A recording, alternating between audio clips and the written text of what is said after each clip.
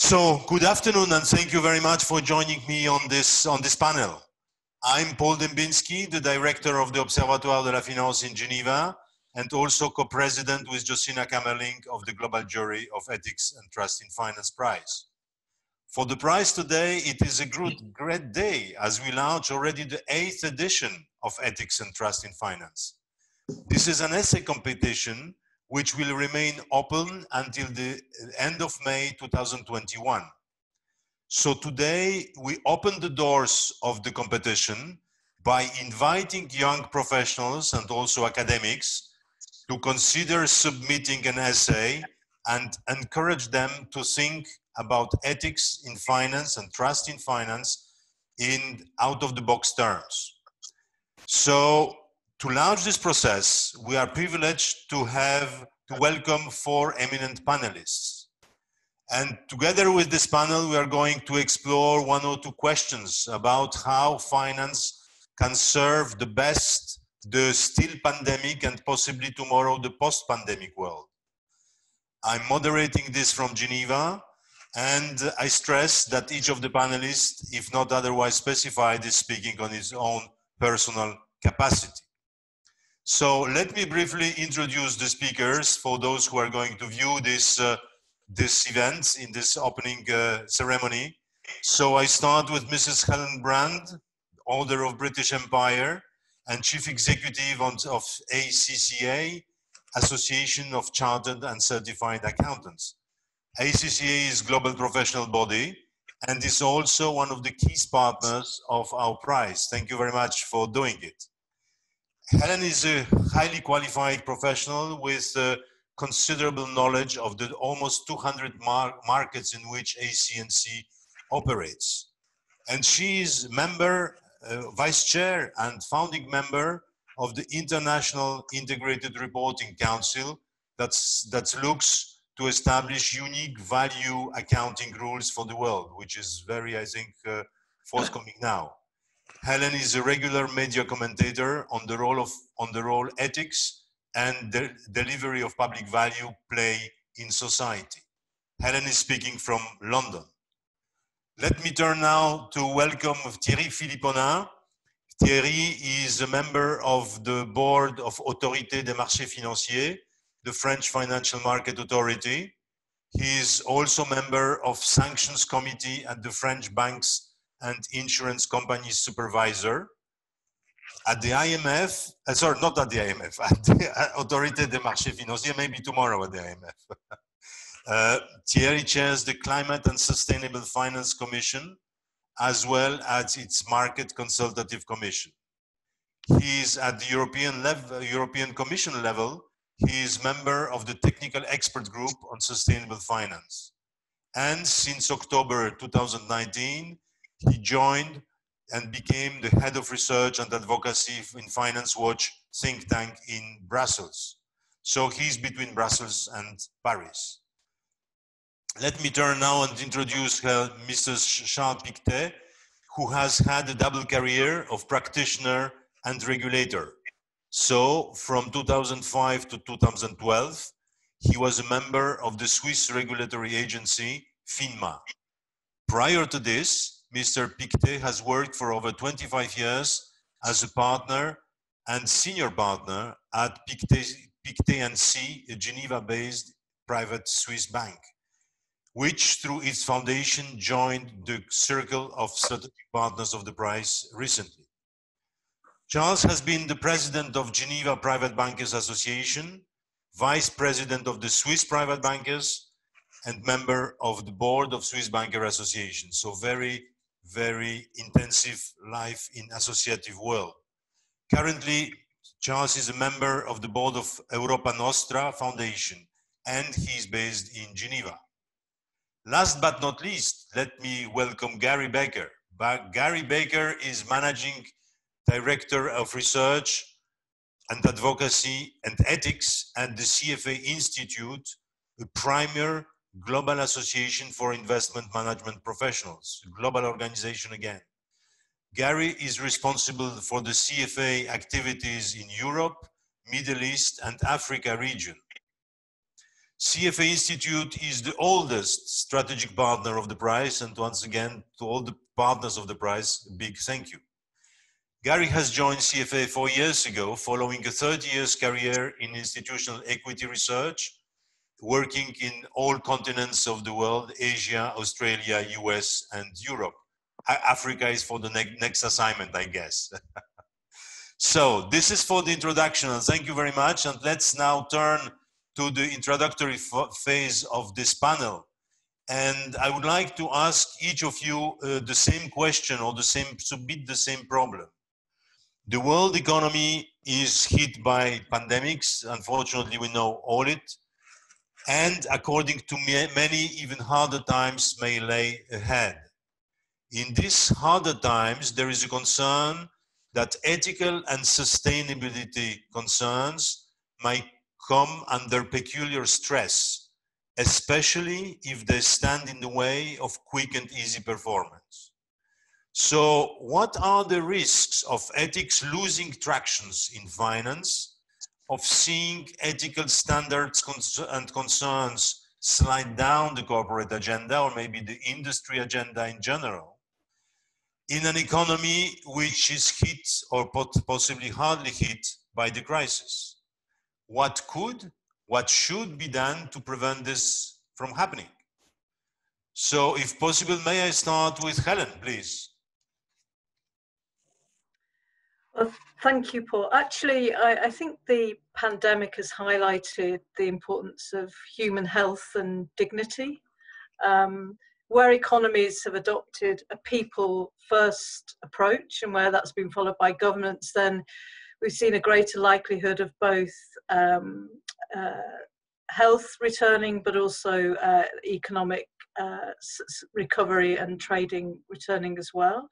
So the value of doing the right thing, the tangible output of doing the right thing, has actually been demonstrated through the pandemic. I think we've also seen that many of the lowest paid workers in our societies have been the most valued. So whether that's care workers, people working in food shops, food production, transport workers. So it's really made us ask some very hard questions about what it is that we value in society and how we value people. Now, prior to the pandemic, I think we'd already seen, and everyone will be familiar with, the conversations around purpose and value for business. And in the USA, I think it's worth bringing this out because the USA is not usually held up as an example in this regard. But in August 2019, one of the preeminent business lobbies, the Business Roundtable, issued an open letter entitled Statement on Purpose of the Corporation, and that was signed by around 181 CEOs of major corporations from Apple to Walmart. And they said each of our stakeholders is essential. We commit to deliver value to all of them for the future success of our companies, our communities, and our country. So that's a real turning up on its head of the Milton Friedman, the business of business is business, and the CEO should focus only on the profit of that business. It's a real turning on the head of that concept. So that was quite a profound shift, and one that we're seeing in many other countries and markets around the world. The opportunity now is to build back better and to build back green, but it's going to require that integrated thinking that brings together that financial sustainability and all other forms of sustainability and societal impact for the greater good. So you don't see the risks of ethics sliding down the agenda. You see rather moving up. I think the public will demand ethical approaches even more vigorously than they have done hitherto in the context of recovery from the pandemic. Thank you. Shaun, what would be your consideration about this question? Well, thank you. In my view, the decision taken by governments of the OECD countries are right in the sense that parallel to the already in place low interest rate environment, they acted on the fiscal side very quickly. to my opinion, it is better to try to avoid a long and deep recession by pouring large sums of money in the economy. It may avoid a long period of unemployment and also could limit the negative effect on the psychology of the people. As we know, or I believe, psychology is 50% of the economy and therefore of the recovery. The ethical questions lie for me in the process of the distribution of this vast amount of money, conceptually and operationally. Who deserves to get help? Under which form and how quickly? I will take the example of Switzerland. In Switzerland, it was rather well done. People could get 10% of their sales under the form of a loan for 5 years with no interest due for the first year. It was used within 3 days, and the paperwork was only 1 page. In fact, you could fill the paper in the morning, and in the afternoon, your bank account would be credited.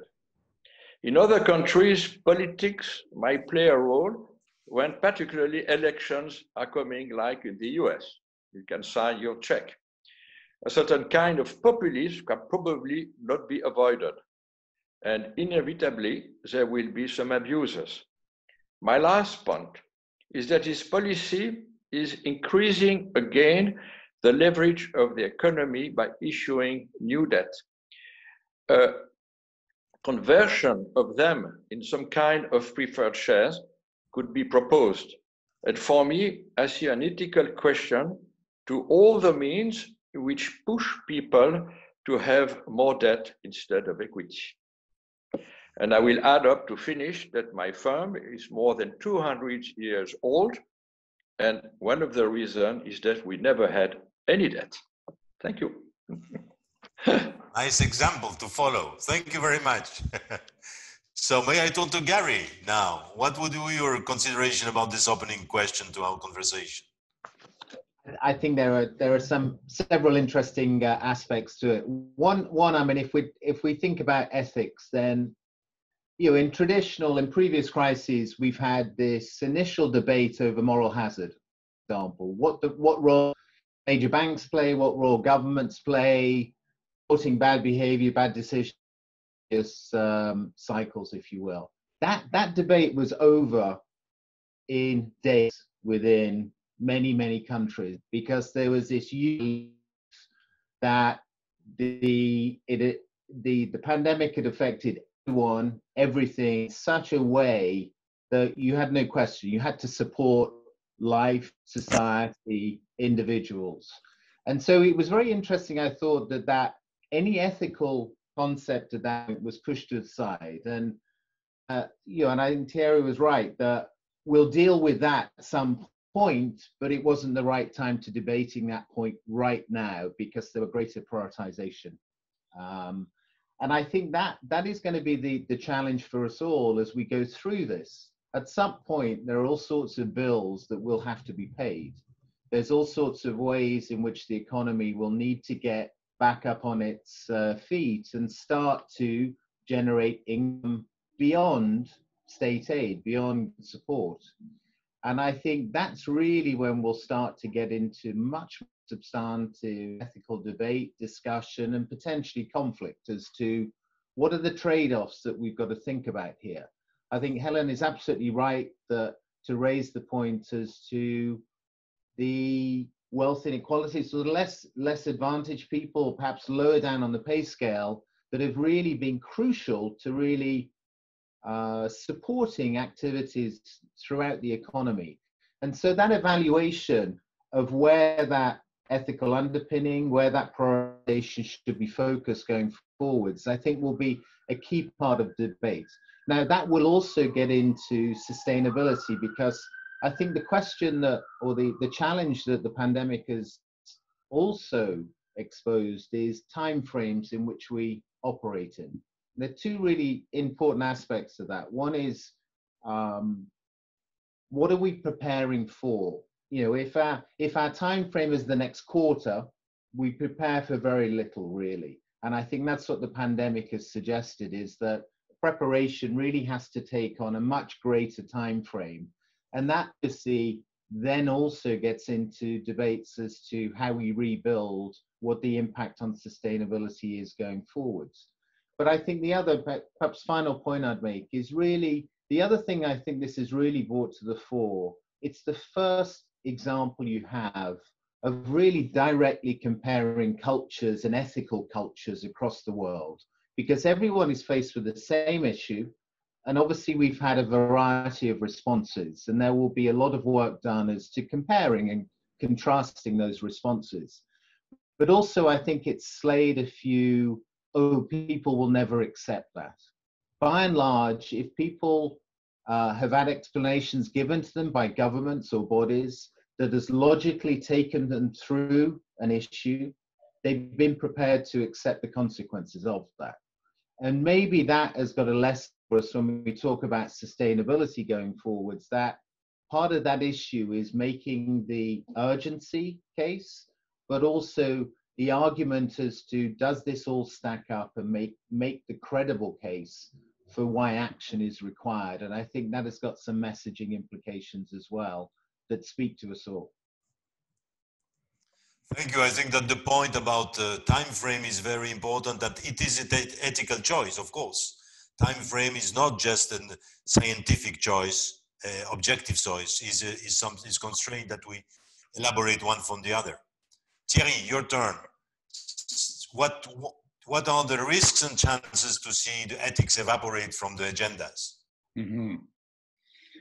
Good question. Maybe if I may, to me, two of the key points to understand the situation is to highlight the fact that first, this crisis has shown the incredible fragility of our economic system. Because when you think about it, this virus is, yes, highly contagious, but rate of lethality is low. So there's many dead people because so many people got infected. But in the scheme of everything that can happen to humanity, it's not the worst thing we can think of. Despite that fact, the economy entered into, at very least, a recession, if not a depression, came to a virtual standstill for a few days, and we are suffering from a clear, what I would call, disruption risk. So we have a big fragility of our economic system vis-a-vis, basically sustainability. And that's the first thing. The other thing is that we've seen that public money is not scarce when it comes to saving people, saving the essential, saving society. And as Charles very rightly said, I mean, our governments, and really, of course, there are nuances here and there all over the world, but they were right to do, what they did, because it was just indispensable. When the house is burning, you have to stop the fire, and then you pick up the pieces and you see what you do. So they were right to do that. But then that takes us to, and very rightly, so sorry, I'm not going to be very controversial on this one, what both Helen and Gary pointed out. Helen started it when she said, thinking about the lowest paid workers, and Gary, elaborated on this. But this is very true, because when you think about it, okay, the governments did what they had to do. I think we can all agree on that. Fine. What happens next? Because if it was a case of we support the lower paid people, who, by the way, were on the front line to do everything that had to be done so that societies could survive, the nurses and the people working in supermarkets. I mean, sorry, I don't know your lives, but I think all of us were relatively privileged. But, those people, they paid, they were on the front line. If you ask them tomorrow to pay back the debt that will be the consequence of what governments did and were right to do, I insist, we're going to have a problem. We're going to have both an economic problem, because that won't be possible, and we'll have a political problem. Because when we needed them, we said, hey, can you come up to the front line? and then, oh, by the way, you have to pay back, and what we gave to you, we'll take back. So there's a big ethical question here. So I'm highlighting both a sustainability question, because sustainability was, is the foundation of the resilience of our economic systems, and ethical about, at the end of the day, who pays the bills? And you know what? It's a huge debate, so we're not going to have it today, but at the end of the day, it's going to be a case of, do you pay the debt back, yes or no? There's no miracle. If you pay it back, who pays back? If you don't pay it back, well, creditors will say, hey, I want my money back, which is natural. It's the way the world goes. So we're going to have a big ethical and political issue there. So that's really the main points I wanted to highlight. And we're going to keep on discussing it, but I think this is really essential. Thank you very much. Thank you very much. Each of you has shown to what extent ethics is very present, even if you are in a kind of, not a period of ethical suspension, but ethics of urgency. And this is also a part of ethics, with the reactivity of decisions taking into account the situation of danger and threat. So thank you very much for this. And let's move to the second part of this panel, which I would like to address each of you with a specific theme that we discussed a little bit in the preparatory conversation. So once again, I will start with Helen, if I may. And during this month, we have become all technology specialists somewhere, and we have seen to what extent we depend on technology, and willing or not willing, we had to ride the path somewhere. So this trend will continue probably. It started before, it will continue after the pandemics. However, the extensive use of technology, especially in finance, in accounting, and this kind of service sector, brings specific ethical challenges. When there is no face-to-face or very seldom face-to-face meetings and so on, there are new challenges, there are new ethical dilemmas also. So I know that you have been working on these issues personally, you're interested in this issue, and ACCA has been addressing also internally some of these issues. So could you share some thoughts with us about this, please? Thank you. Yes, we've been researching this topic for a number of years now. And the headline is that AI, artificial intelligence, and digital technology and channels in all their forms actually increase the need for ethical behavior and ethical consideration rather than decrease it. That's absolutely been consistent through all the work we've done.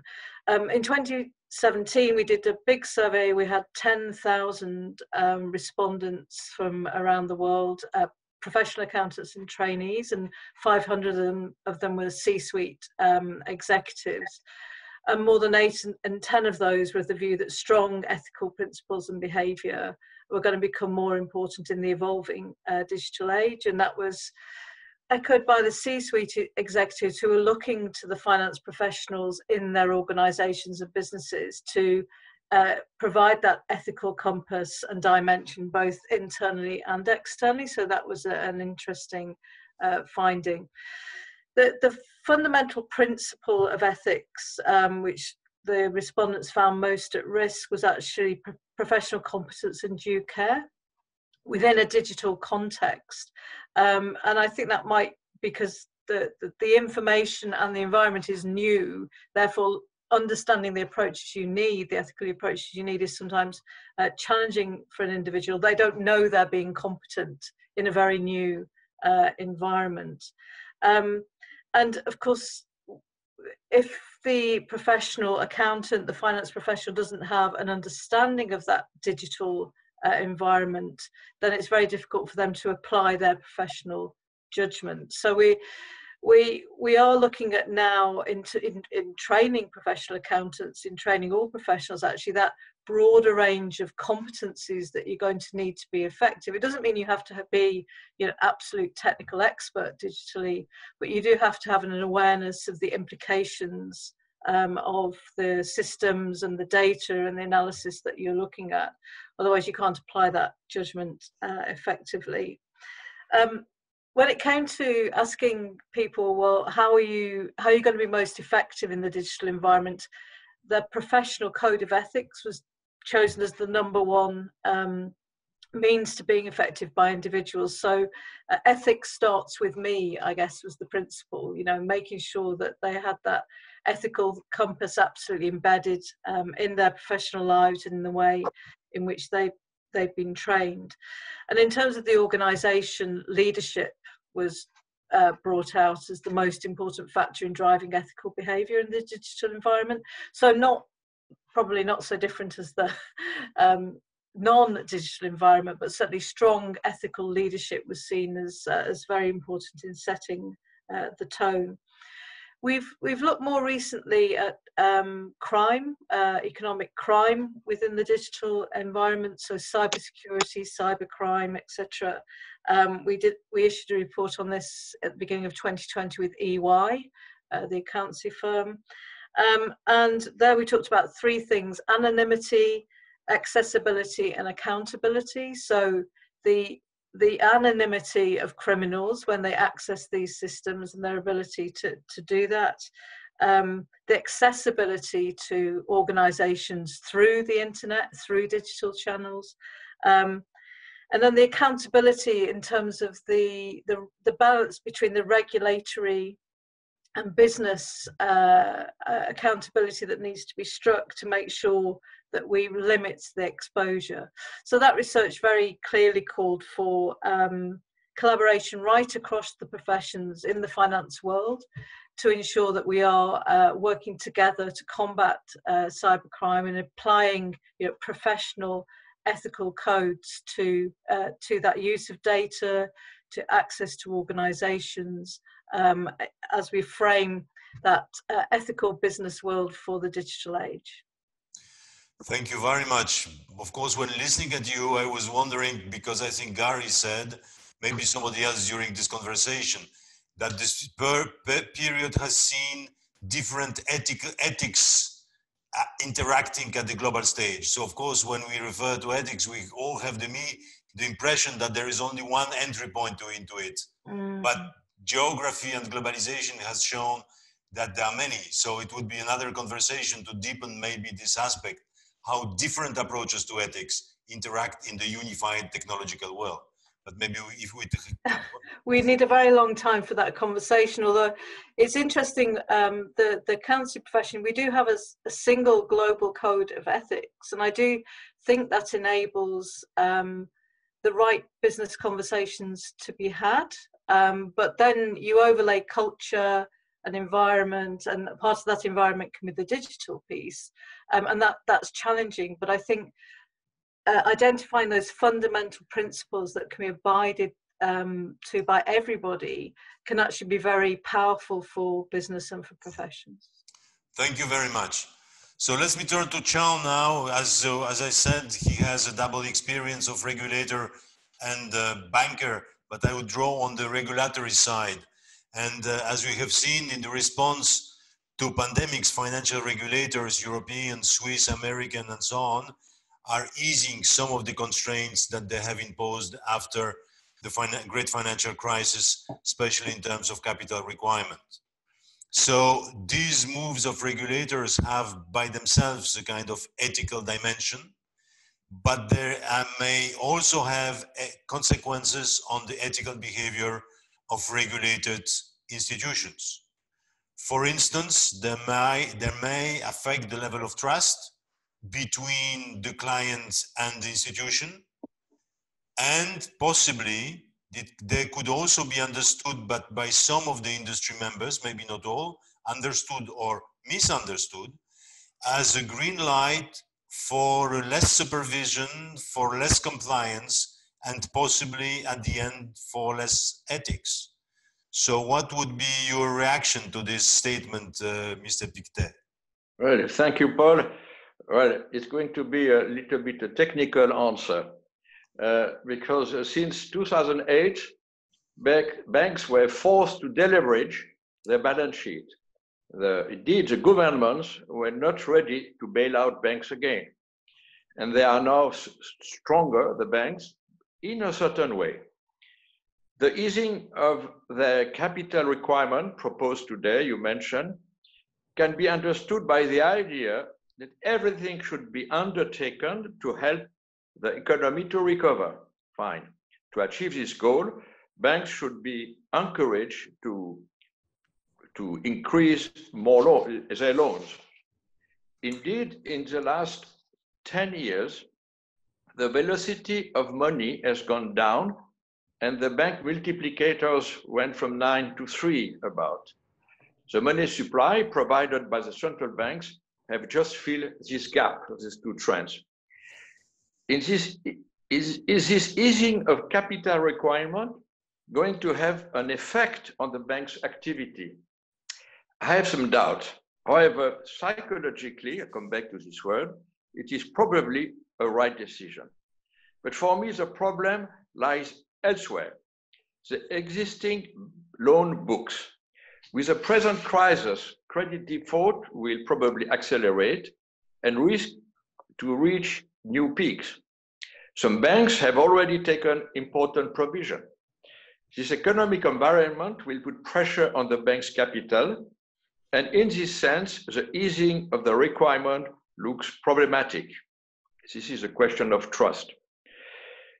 Banks' ratings are already going down with the introduction, in many cases, of the mentioned negative outlook. On top of this trend, I would like to mention the monetary policy followed by the central banks for the last years. Very low interest rates have put the basic business model of commercial bank granting loans into questions. The margin effect on credit is not high enough to cover large loans losses. In the last 10 years, the net margin on credits worldwide went down from 4% to 2%. So what is the incentive of banks to grant credits? Instead, they have tried to find new financial means to supplement their revenues. For example, with products which, in order to provide a minimum yield, need a lot of leverage again. And then comes the ethical question of the suitability of these products for the investors. And how many investors do understand the finality and the mathematics of these products, as well as the management. As the bond and equity market are less and less liquid, the pandemic has produced a vertical collapse of the market. Collaterals could not always be provided quickly enough, and losses occurred both for banks and clients. Leverage, leverage, leverage, always come back on this. So for me, the big ethical question lies unwillingly by the central banks, inducing everybody to prefer debt to capital. And as Thierry mentioned, one day you have to pay the bill. So it's a devil temptation with the debts. Finally, the regulators are de facto very unhappy with this situation because more debts mean more risk for the financial institution and more work for the regulators. Thank you. Thank you very much. So that is devil temptation. Take this. But what the governments are doing, they're producing more and more debt that we mentioned in the first part of the conversation, and probably to which we are going to come in the next minutes. So turning to Gary, CFA is a worldwide professional training organization. So you have put very high on the agenda the ethical concern, and you are head of this part of activity worldwide of CFA. So the world, possibly the new world, will be slightly different from the one we knew before, and there will be new ethics, new settings in which ethics will be called upon. New ethical reflexes will be needed. So how you see the needs of the upcoming generations in terms of ethical training? Did the pandemic change your analysis in this field? And what are the priorities somewhere here for you?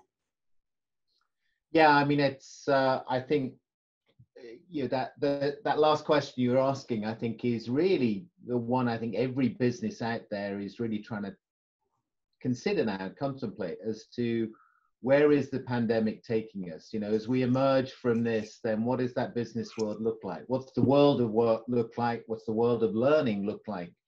And obviously, you know, we given our role in credentialing and that desire to ensure relevance. I mean, that's really what we always talk about. How do you stay relevant? How do we ensure what we're trying to, the knowledge we're trying to impart to people, how is that still going to be relevant to you, even in a post-pandemic world? And I think that's a challenge for obviously all education institutions at this point.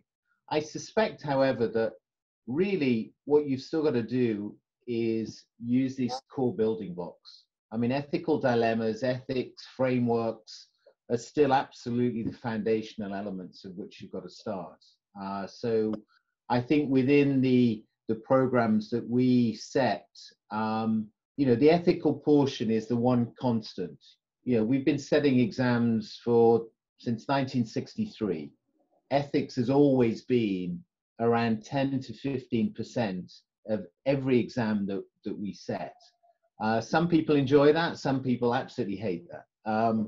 But it is always there as a constant. And I think that's probably stood us in good stead. But really, I think it explains one activity. I mean, to me, ethics, there are three elements to it. One is you've got to have the awareness. You've got to be teaching it. You've got to be providing frameworks.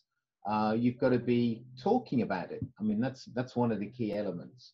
But then secondly, it's the analysis. So that framework being put into a context, which you can then deal with other examples as they come along. But then crucially, and the thing that we try and emphasize a lot is then the need to act. How do you give people confidence to act, whether that's speaking up, whether it's changing their behavior or trying to influence behavior? And that, I think, is the challenge for us all, is it's not enough to just be aware of it.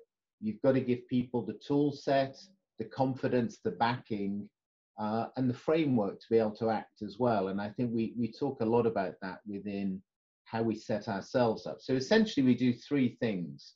We're taking that as our analysis. We have our credential, the CFA program primarily, but also CIPM. But then secondly, we do a lot on professional learning. You know, some of it we work with ACCA in partnership there, because, you know, some of the activities they do are fantastic within that professional learning area.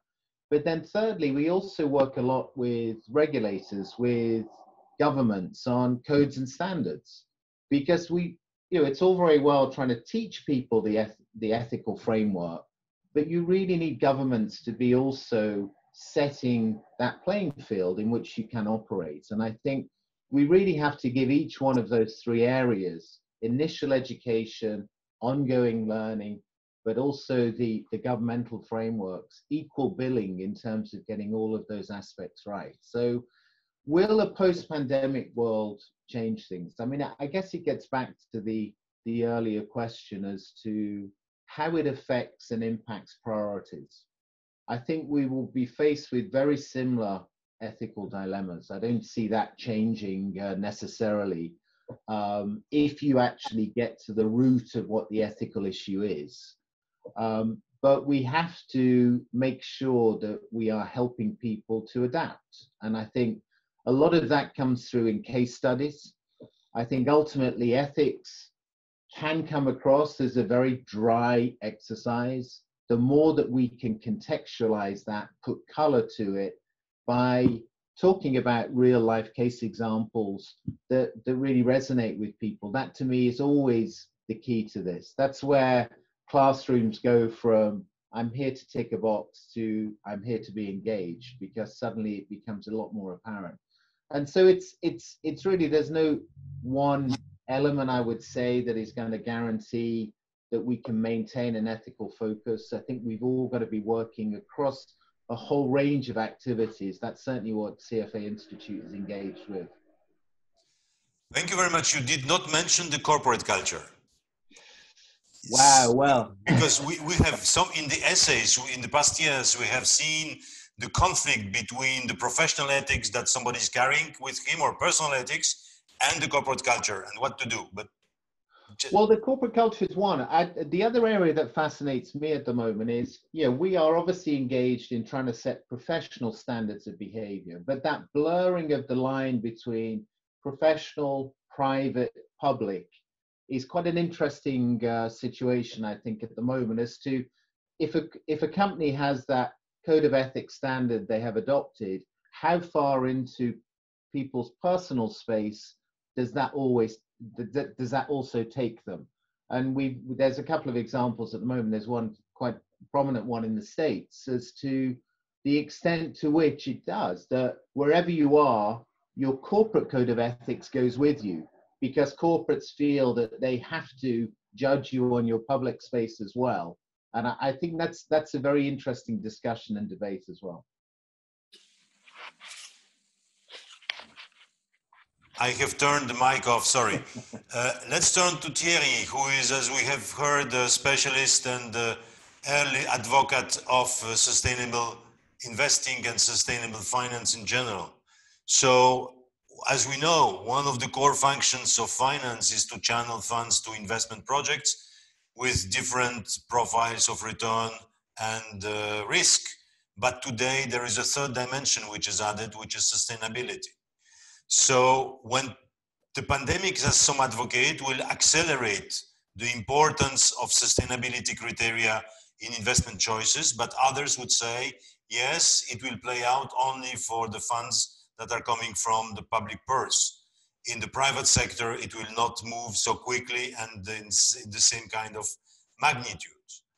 So your commitment, Thierry, for financing the sustainable projects, which is not necessarily the same as sustainable finance in general, is well known. So is there really, according to your judgment, the pandemic or post-pandemic world would be an opportunity for sustainable financing?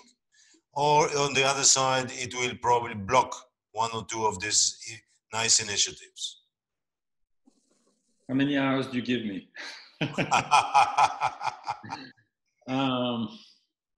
I know your synthetic spirit.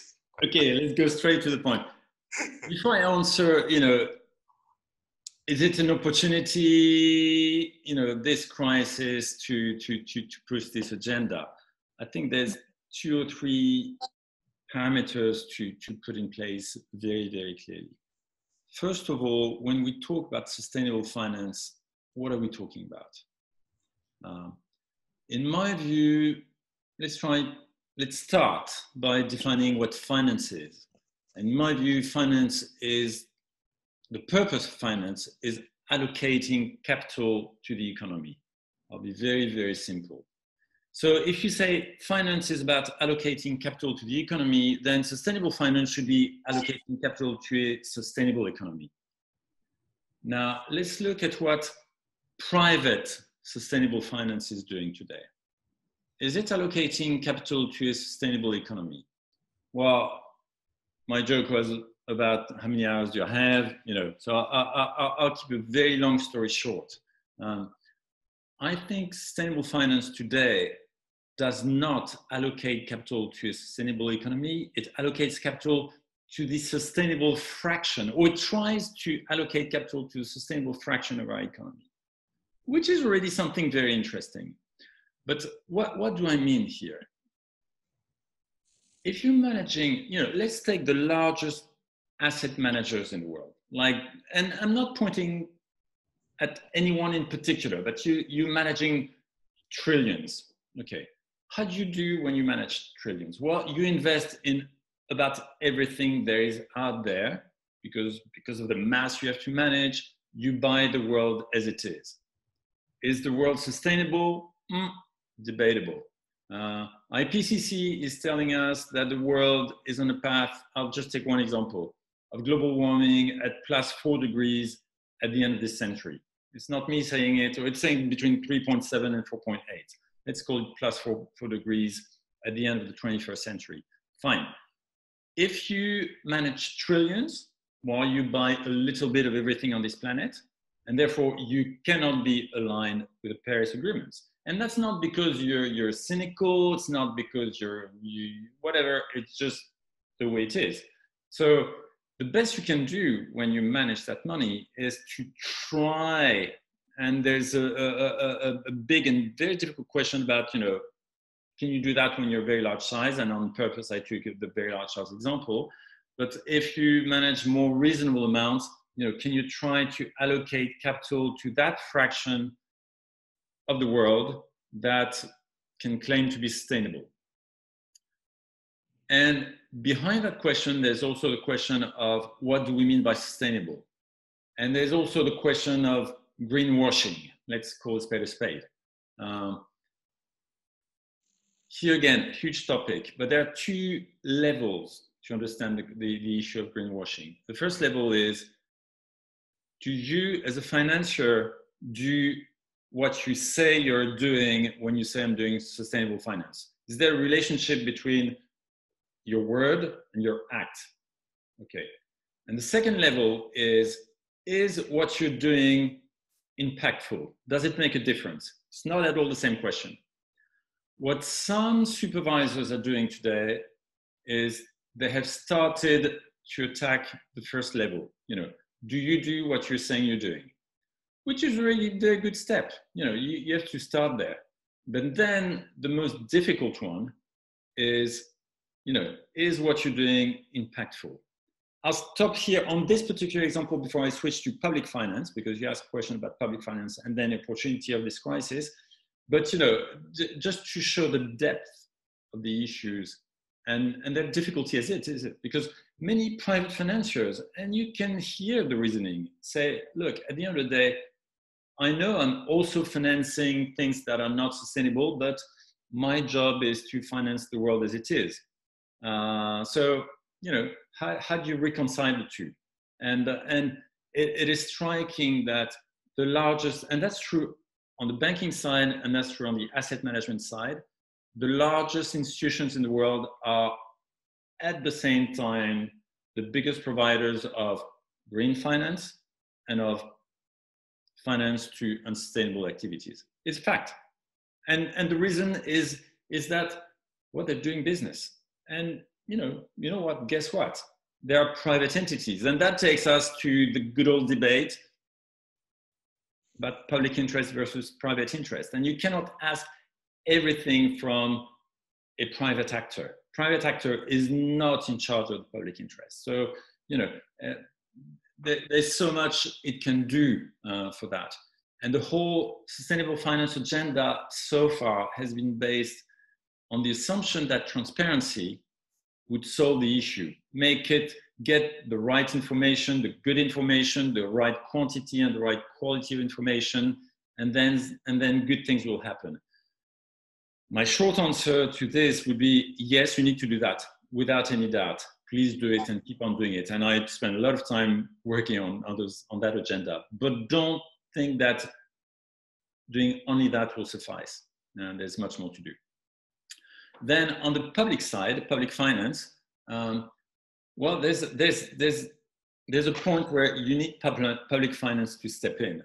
And then there's many difficulties, which are fiscal difficulties and everything. But conceptually, why do you need public finance to step in? Because some of the things that we need, we collectively as human beings, are simply not in the for-profit world. Take the example of biodiversity. You know, you have three types of biodiversity finance, you know, for restoration, conservation, or transition. But certainly restoration and conservation, most projects are of small size, high risk, limited return, if any return. If you combine those three elements, ask a private financier to provide the finance, will tell you, I'm sorry, but the person who gave me his or her money wants a return. You know, sorry, can't help you. Or you know, it's extremely difficult. And this is where you need public finance to step in, because you know, private finance cannot do everything. Strikes me when you go in a biodiversity conference in the good old days where we would get together, you would have the biodiversity specialist saying it is very important and biodiversity is in great danger. We'll agree on that. And then invite 1, 2, 3 financiers and say, I agree, but I don't know how to tackle the issues. I don't know where to take it from. because I'm sorry, but if I don't get the right risk-return ratio, it is not in my fiduciary duty to do it. And that's very understandable. And this is where you need public finance to step in. Now that's so. Is the crisis a risk or an opportunity for this?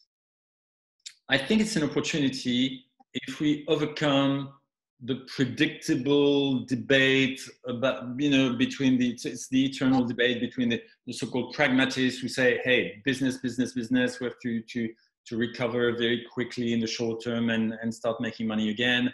And, the people who say, hey, think long term. We have to overcome this debate and realize that sustainability is not about dreaming about a world that would be perfect or anything like that, but it's a condition for any human society to become prosperous before anything else. So I anticipate a debate that's not going to be easy, and we see the debate emerging today already. But I think we have to be very, very, when I say we, I'll certainly put myself in that camp, very, very clear in explaining why this is just indispensable. Because if you like the COVID crisis, you're going to love the climate change crisis. I mean, what we've seen is absolutely nothing compared to what our children and grandchildren will see in 50 or 100 years' time. So this is not only about being an idealist, I would love the world to be perfect, not at all. It is about, being responsible as to taking the world as it is. And if we don't address the question of fragility of our systems, the rest just does not exist. Thank you very much, Thierry. We just want to spot maybe that we slightly changed the name of the prize this year. We did still ethics and trust in finance, but for a sustainable, we added in small print for a sustainable world. So it goes in the direction that you mentioned. Well, we have a few minutes if you want to react one to the other, because we have heard a lot of very interesting things coming from different perspectives. So we have a possibility for short interaction. Who would venture to turn on its mic? I did think I picked up what Gary was saying about, and what you said about corporate culture. But I do think at the end of the day, corporate culture is only made up of individual behaviours. And so I think starting with that individual behaviour and taking it from the leadership and then through the organisation is what is going to drive the culture. So, and Gary also said about doing, talking, explaining. I think that constantly being part of the conversation within the corporation is absolutely key, and it shouldn't be a compliance exercise. It should be part of what's driving your reputation and value within the organisation. So I do think taking it to the individual is not a bad thing. It certainly has to be the starting point. Thank you. Somebody wants to join? Yeah, I think we've done quite a lot of work specifically with with the large asset management firms on this. That obviously every firm in the world has compliance requirements, ethical requirements, your online training, etc. But what we found with some firms is we've gone in and done a very bespoke piece of work with them. Usually we've asked them if we can use a couple of examples that would be more specific to them. So develop case studies. And the levels of engagement from that are just extraordinary. And I think it surprised the firms involved that, in one firm we did 5 seminars, 450 senior managers went through this process, and the feedback was extraordinary, just simply because it took them out of that environment and put them in a place where it was safe to talk about these things, no holds barred, no click through, I've got 5 minutes to finish this before I'm told to, I'm not in compliance this year. It was a totally different environment and a totally different end result. And I think, that takes a lot of time and effort, obviously, but I think it was very worthwhile for some of those corporates we've engaged with on this. Charles, you want to add something? Well, You mentioned about the ethics, but how you teach ethics with the remote work from home through a computer? And this is a big problem because in our firm, we have the inboarding of people. So we cannot inboard them because there is only 20% of the people in the firm. So you cannot give them the spirit of the firm, the culture of the firm. So this is a problem with these electronic things because you don't have the people in front of you. Thank you. Very important. Thierry, you want to add something before we move to the last part of the conversation? Maybe one or two sentences on what the subject that Charles addressed.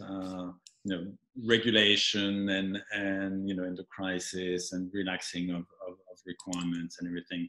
Obviously, I've done quite a bit of work on that as well. It's my different hats on. I think it's very interesting because over the past 12 years, regulators have seen a very, very, very strong pushback against more regulation and higher capital requirements, and you name it.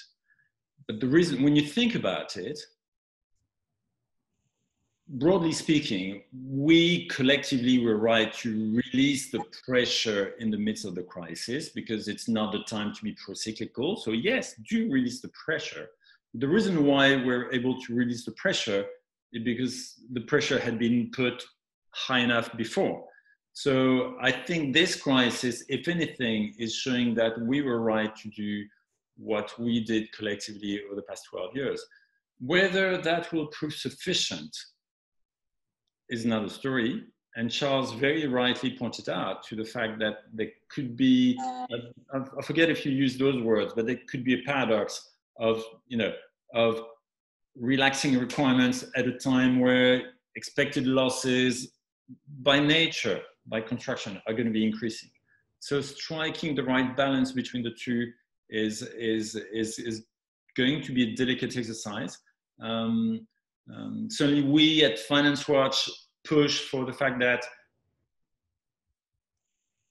showing some understanding as to, okay, you can delay measures and the finalization of Basel III and a few other measures is understandable, but it shouldn't be a renouncement.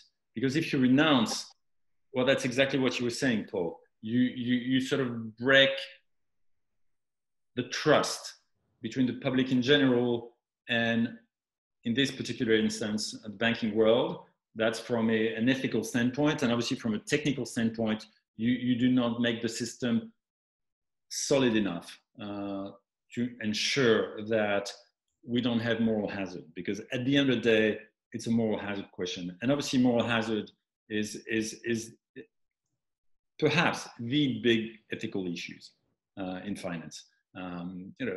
Some people will oppose that you make money at all in the first place, but to me, it's not the big ethical issue. The big ethical issue is that if I, play a game where, as I win until you lose, then we have a problem. If I take the profits and the losses, it's not an issue.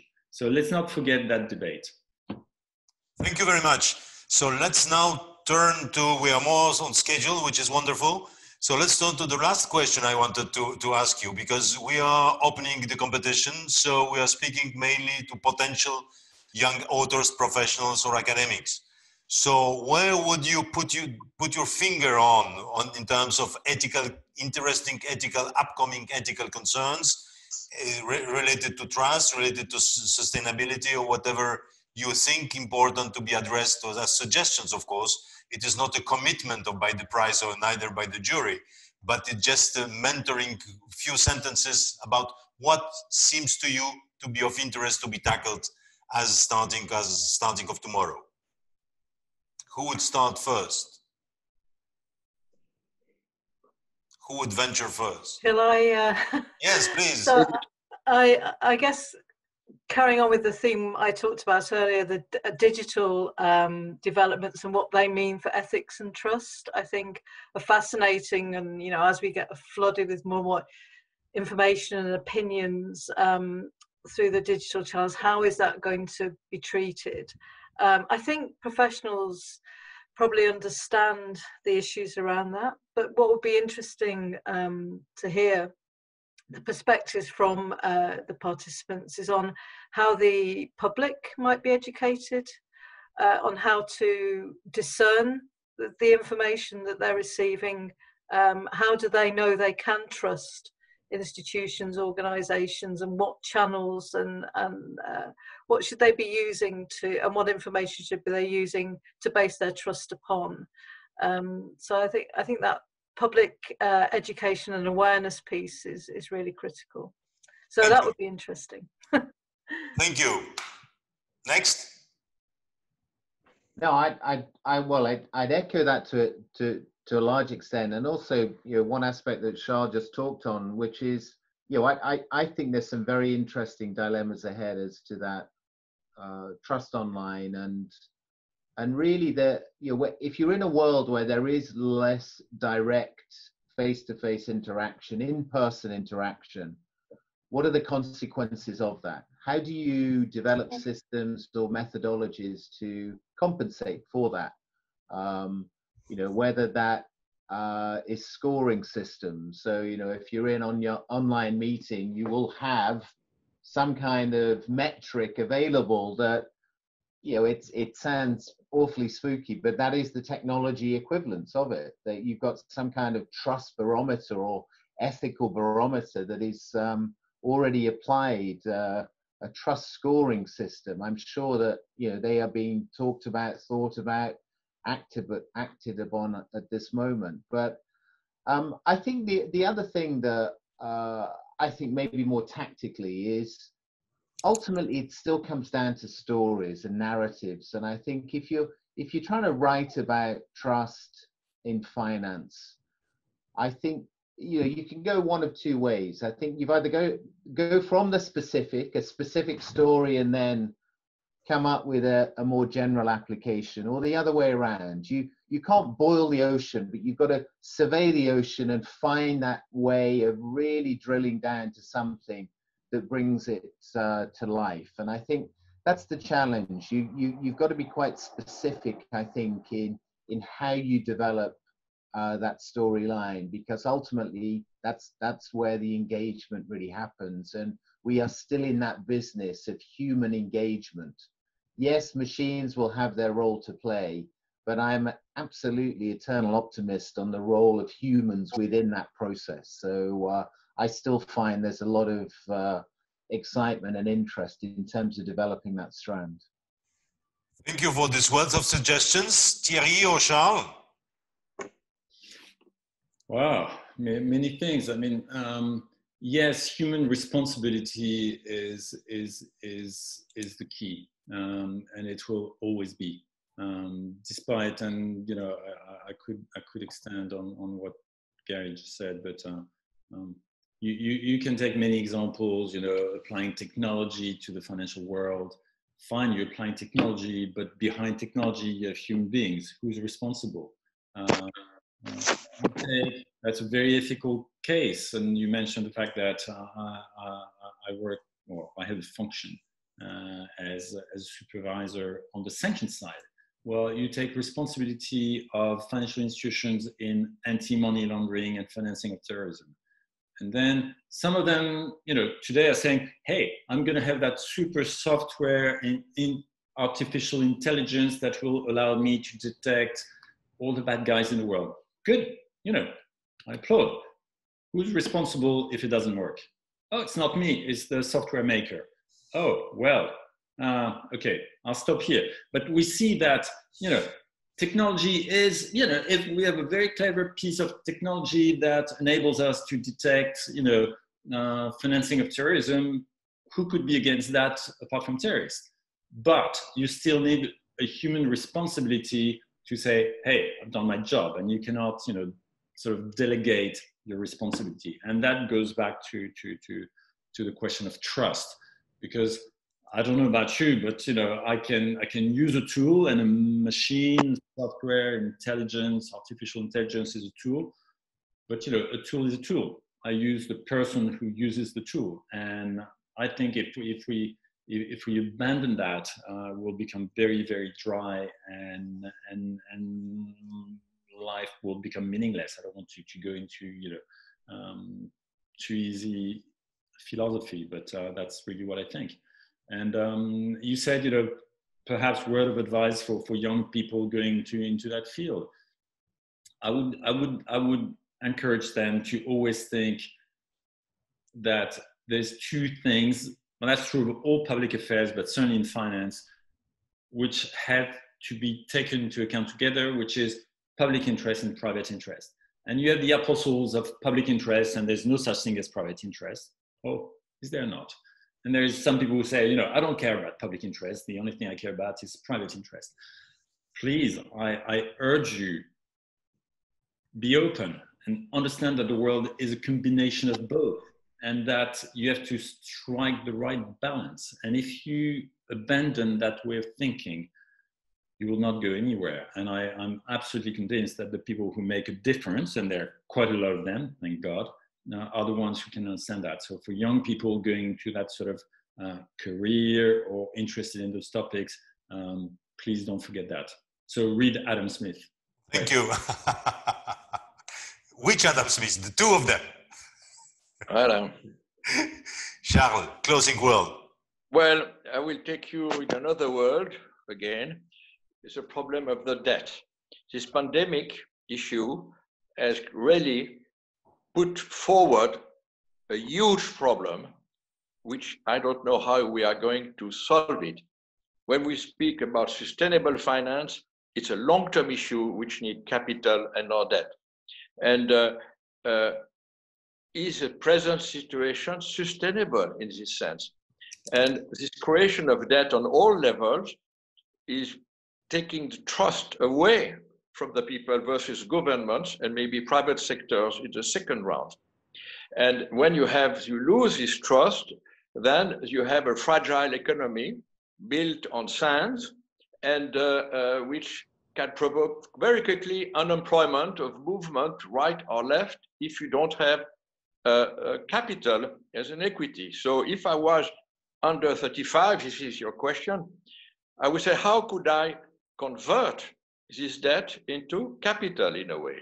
And I would like to mention a paper which just came out recently from Professor Dantin, who was a vice president of Swiss National Bank, about these loans made to Swiss companies.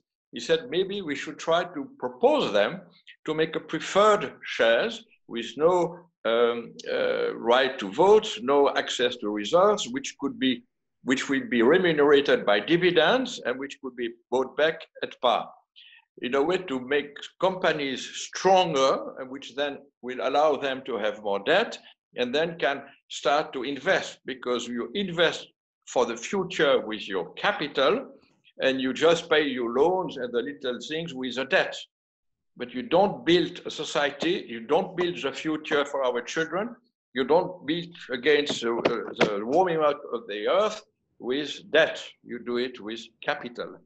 And my big worry also is that we go back maybe to a situation in 2008, when I was with the FINMA, where we said AAA bonds are government bonds. And suddenly we started to have doubts about the states. So as the bank was full with government papers, we started to have doubts about banks. And then it started to go in crisis like this. So for me, one of the themes for the younger people is how do we change the incentive to go out of the debt and more into the equity. Voila. Thank you very much. Now would come the time of applause, which I'm the only one to provide you. And thank you very much. And we're sharing this wealth of ideas with the young people that potentially will join the competition and will deepen maybe some of in the direction that one or two of you indicated. And hopefully we will have a not pandemic award ceremony somewhere towards the end of 2021. So thank you very much, and all the best to you.